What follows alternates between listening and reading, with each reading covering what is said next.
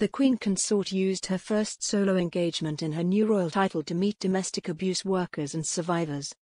Camilla met people who had used the domestic abuse service at Chelsea and Westminster Hospital, as well as independent domestic violence advisors and other staff in the field at the hospital on Thursday. During the visit, Camilla met Shana Begum and her 3-week-old son Jeremy.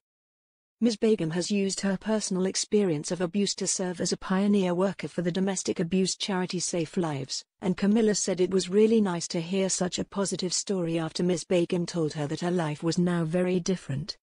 Camilla told Ms. Begum she was doing a wonderful job and it was very important to have people with experience of abuse involved in support services. Ms. Begum, who previously met Camilla at another domestic abuse campaign, said, "We met in Manchester when I was expecting the baby and it's really lovely for the Queen to see the baby 3 weeks in. She's always been really down to earth and an amazing patron for Safe Lives." Zainab Al-Sharif, an independent domestic violence advocate from the Al-Hassaniya Moroccan Women's Center, said Camilla mentioned in their conversation the stigma back in the day that used to be attached to domestic abuse. Ms. Al-Sharif said it was an honor that Camilla had chosen to make this her first solo engagement as Queen Consort, adding, "It's inspirational to know that someone from the royal family has taken a real interest in domestic abuse." Suzanne Jacob, chief executive of Safe Lives, said the visit would mean a huge amount to survivors of domestic abuse and people who are still in abusive relationships up and down the country and around the world. Ms. Jacob added, "People watch these royal visits so carefully and take a lot of symbolism from them, and making a choice like that is an extraordinary vote of confidence in how she feels about those individuals and the need for them to be safe."